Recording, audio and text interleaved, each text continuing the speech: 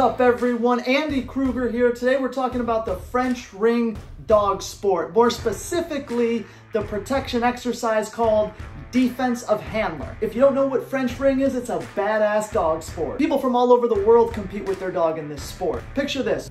You're walking away and your dog is heeling backwards, eyeballing the guy in the suit behind you, aka the decoy. When the decoy gets close enough, he's gonna smack you on the back and then the dog attacks.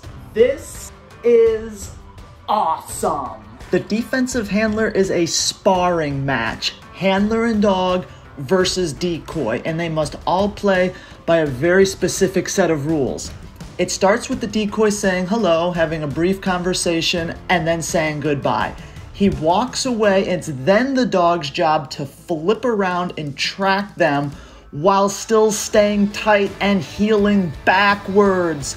The decoy will make their way back towards the handler and dog, and once close enough, will audibly smack the handler on the back. It is then the dog's job to attack. French ring dogs are trained to both attack on a command or in a certain situation. The defensive handler is one of those situations. The dog has to make their own decision to bite once the decoy shows aggression. They can and will bite anywhere: arms, wrists, legs, belly, chest, whatever is available.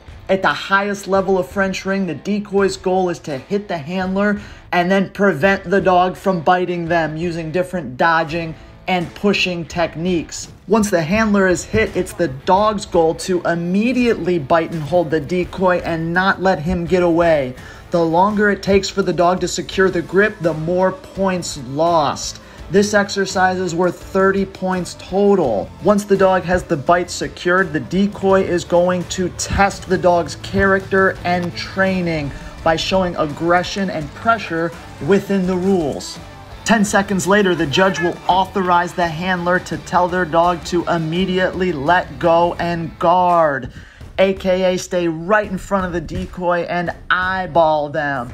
A few seconds later, the judge gives the signal for the handler to recall their dog back to them.